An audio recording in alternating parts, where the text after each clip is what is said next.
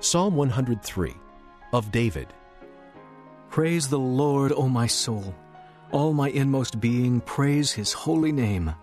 Praise the Lord, O my soul, and forget not all his benefits, who forgives all your sins and heals all your diseases, who redeems your life from the pit and crowns you with love and compassion, who satisfies your desires with good things, so that your youth is renewed like the eagles.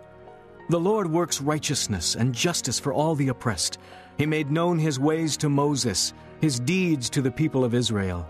The Lord is compassionate and gracious, slow to anger, abounding in love.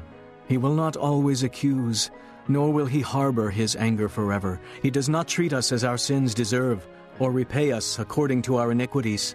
For as high as the heavens are above the earth, so great is his love for those who fear him.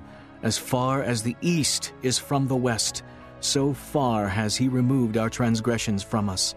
As a father has compassion on his children, so the Lord has compassion on those who fear him. For he knows how we are formed. He remembers that we are dust.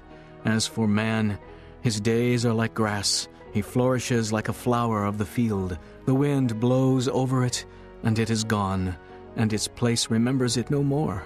But from everlasting to everlasting, the Lord's love is with those who fear him, and his righteousness with their children's children, with those who keep his covenant and remember to obey his precepts. The Lord has established his throne in heaven, and his kingdom rules over all. Praise the Lord, you his angels, you mighty ones who do his bidding, who obey his word.